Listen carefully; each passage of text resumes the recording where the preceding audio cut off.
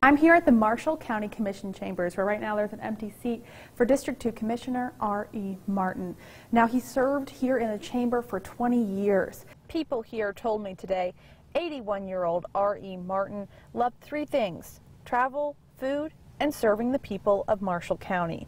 Wednesday's meeting started with commissioners honoring him.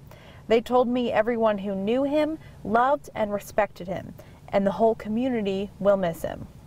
I've gotten calls from all over the state of Alabama today, from congressmen and different people just wanting to pay their condolences. So he's a much-loved man and will be dearly missed. He served the county well, he served his district well, and he served the whole public of Marshall County well, and he's going to be dearly missed. The County Commission will recommend someone to the governor's office to fill the District 2 seat, but ultimately it will be the governor's decision.